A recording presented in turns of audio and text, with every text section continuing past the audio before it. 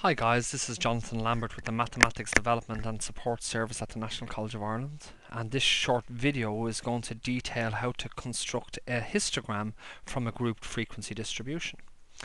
Well, for this particular video we're going to assume that we have a group frequency distribution. In one of my previous videos we have constructed this group frequency distribution from raw data.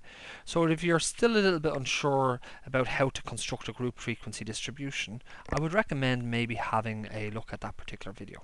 Okay, but to construct a histogram from a group frequency distribution is pretty straightforward. Okay,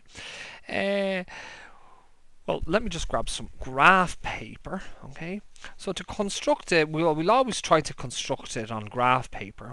Okay, a histogram is basically a chart. There's a vertical axis, okay, and there's a horizontal axis. Okay, the horizontal axis represents the variable, okay, that we were measuring. In our case, Facebook friends. Okay, so let's say Facebook friends, or how many Facebook friends an individual has. So Facebook friends, and this particular axis is graduated, and it's graduated based on the intervals. Okay, so we can see that our first interval begins with a 5. So let's just actually start here. Let's say this is 5. Let's say it goes to 18. 18 then goes to 31. 31 goes to 44. 44 goes to 57. 57 goes to 70. And 70 goes to 83. Okay. So this particular axis here now represents the variable Facebook friends, or how many Facebook friends an individual respondent has. Now just be careful here, the scale is not consistent, as in this represents a distance of 5, but each one of these intervals represents the distance of our class width, which is 13. So I'll just put that little symbol in here to indicate, it's like a little spring to say that that particular interval here isn't a representative size with respect to the others. Okay. The vertical axis represents our frequencies. It doesn't have to represent the raw frequencies. It could represent relative frequencies or percentage frequencies. But for our purposes, it's going to represent our frequencies. So we'll symbolize that by small f, which is the number of people, or the number of respondents. Yeah. Okay. Number of respondents. Yeah. Okay, which is our frequency. And we can see that the maximum number of respondents in any particular interval is 14. So what we could do is we could go up in the intervals to get to 14. If we said that this was, let's say, 3, 6, 9, 12, 15, that would do. Let's see, can we do any better to make it, try to use as much of the space as possible. 2, 4, 6, 8, 10, 12, 14. If we go up in tools, 2, 4, 6, 8, 10, 12, 14, that's a little bit more representative. So it's 2, 4, 6, 8, 10, 12, 14. Okay, so we've represented both of our axes. Okay, now what we do is for each one of our intervals, okay, we create a bar of the appropriate height. Now in our particular instance here, each of our classes has the same class width. It's a width of 13. They don't necessarily have to have the same class width.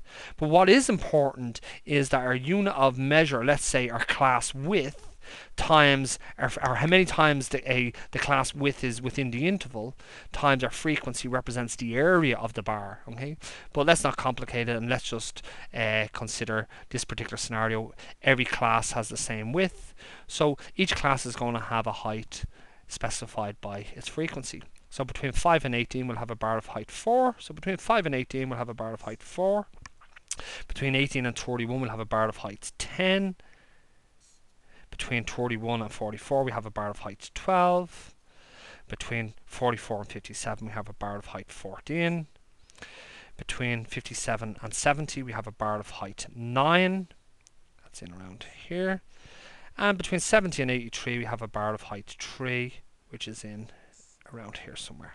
Okay, and we join these up like so to create what is called a histogram. Okay, Histogram is just another representation of our distribution. Okay. In this particular situation here, our distribution is represented in a table, which we call a grouped frequency distribution. These 52 values could be represented as raw data. Okay? That's still the distribution, but it's raw data. In this situation here, it's represented in a chart, and this chart is a histogram, and it's straightforward to calculate or to create a histogram. Okay, it's straightforward to create a histogram once we have the group frequency distribution. Some things to note about the histogram is its shape.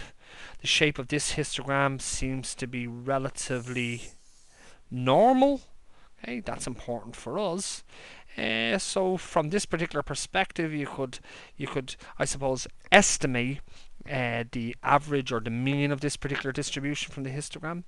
Well, because we have a normal curve plotted over it, one of the properties of a normal curve is that the mean is down the center. So maybe the mean down the center would be down here. So maybe the mean of this particular distribution is we could estimate it to be in around 44. Okay. So that was how to create a histogram from a group frequency distribution. I hope that was helpful. This was Jonathan Lambert with the Mathematics Development and Support Service at the National College of Ireland.